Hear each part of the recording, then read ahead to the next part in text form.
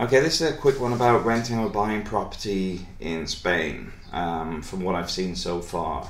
The first thing is, it doesn't differ a lot from the Philippines, where online pricing can be much higher than what you can get on visiting in person. One thing I did notice is that real estate prices can vary considerably. You can have houses of similar values next to each other, and there could be 20,000 euros difference on them. I'm not sure how they work out the pricing structure, because it doesn't seem to be right. And I know somebody's going to go, oh, but maybe in different areas. Well, they're not. You know, I had a look at where these properties were, and some of them are on the same estates, but they fluctuate in price so much. So it's just something to be aware of. But also, if you stop somewhere, like say stop for a hotel for a week to look around at houses to buy, there's a lot of houses for sale. If you want peace of mind, go with a real estate agent and let them help you through the process, because there's fees you may not be aware of. I believe you pay 10% when you buy a house and pay 10% when you sell it. So there's extra fees there that you may not be aware of if you don't know the system. Real estate agent know it, but you may find it better to actually find a lawyer first, and use a lawyer. The other thing I noticed is the best prices for property I've seen advertised were actually on a lawyer's notice board outside his office. I had a look at a couple of real estate agents, and their prices were significantly higher than his. Now I assume he's making enough money on the transfers of houses and stuff like that he hasn't whacked on a commission. But I also found, speaking to some of the guys already in Spain, they were saying that some of these real estate agents are sticking up to 15,000 euros on top of properties that they shouldn't be doing. Now, I'm not sure about the commission system in Spain, but I know in the Philippines it was supposed to be 5%, but you would find some people were adding like a third of the value of the property plus the 5%, because they'd skim it off the top before the seller would ever even know what their house sold for. Maybe Spain's doing exactly the same. When I say Spain is real estate agents, it's a bit unfair to say Spain. And I know now that the energy surveys have to be done in Spain on properties. They started fining them recently for not having the energy surveys. It's a bit comical because most of them have energy efficiencies right near the bottom of the scale, because nobody really bothers. This structure isn't built for it. It's not. You're not going to find many with insulation, if any. I haven't seen one. So the structures aren't built for insulation yet.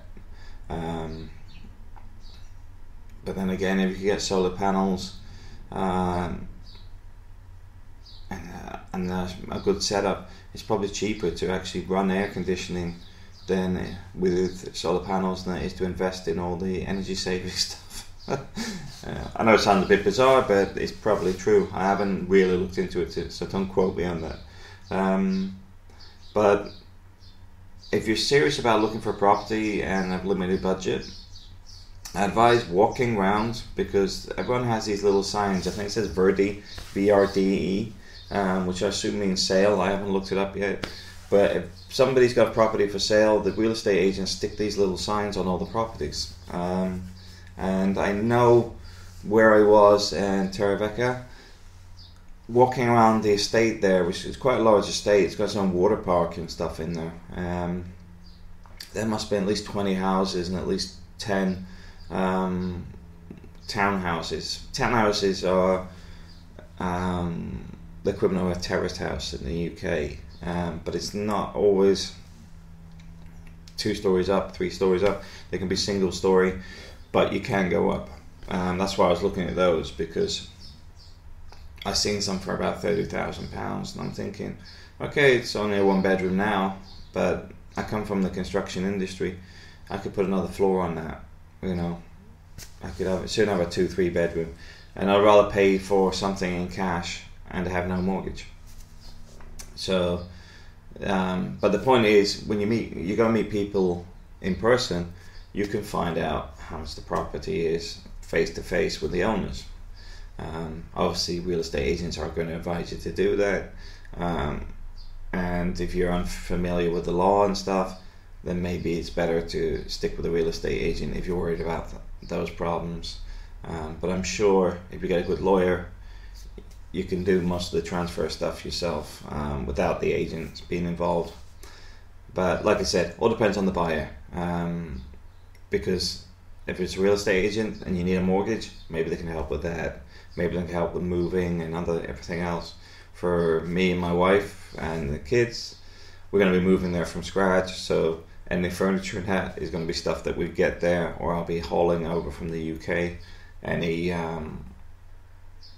Anything we do is going to be involved more with a lawyer for anything to do with construction permits and stuff. It's not going to be a real estate agent thing. But I'm still looking at real estate agents just to see if they got something worth looking at. The same as I'll tell them, I'm quite direct in saying that's too much, because you can push the prices down. It's still a buyer's market. The market is starting to move, but it's still a buyer's market. There's a lot of properties out there that are looking for people. The other side of that being the amount of people I've seen in Spain, there's a huge rental market there. Stating the obvious, I know, but for those that are unaware, there's a lot of people that will rent properties because of the tourism. Because you'll get the British tourists going seasonally. You'll get the pensioners go in the winter from the UK to escape the cold because it's cheaper to live in Spain than run the heating system. You'll get the people coming out of Barcelona and the other big cities for their holidays in August and whatever. So it's getting to the point where it's all year round people wanting to move to the coast for rentals. So there's potentially the ability to rent a property out all the time. On top of that, if you're looking to rent, I would say go and knock some doors. Okay, you can set it. I know like a lot of people don't want the aggravation of sorting this stuff out when you're trying to find who owns what, where they own it. But if you're serious about moving there long term, I would go and knock some doors, because you'll find you'll save some money. Now, €100 doesn't sound a lot, but if it's €100 off your rent per month and you're there for 2 years, that's nearly €2,500. It's better in your pocket than someone else's. But with real estate agents, there'll be fees and stuff. They'll set the value. There's always going to be people making money off it. But if you're direct, you can negotiate. And also you might find they'll throw in satellite TV. They might do other stuff. Because they've met you face to face, they know who they're renting to. It's like anything. If you're dealing with a person directly, you're more likely to be more, what would you call it? It's not polite. I can't remember the word off the top of my head. But basically, you're more accommodating. So it's not just a case of there's an empty shell, but hey, we've got some beds in the spare room you can have. We've got a TV if you need a TV because it's a pain in the backside. We don't really watch it. Blah blah blah. It's in the way, and you can get a better deal because you get your rent down, get all these extra bits in your house. So things to look for. I always say don't rush into things, and it's the same with renting or buying. Take your time. Everybody wants you to buy quickly. Everyone wants you to sign and agree to rent quickly. But the fact is, there's a reason they're doing it. Because you could probably get a better deal elsewhere if you look around. You could get one with a pool instead of having a share pool. Or one without a pool. You've got to look around and see what's available. Okay, thanks for watching.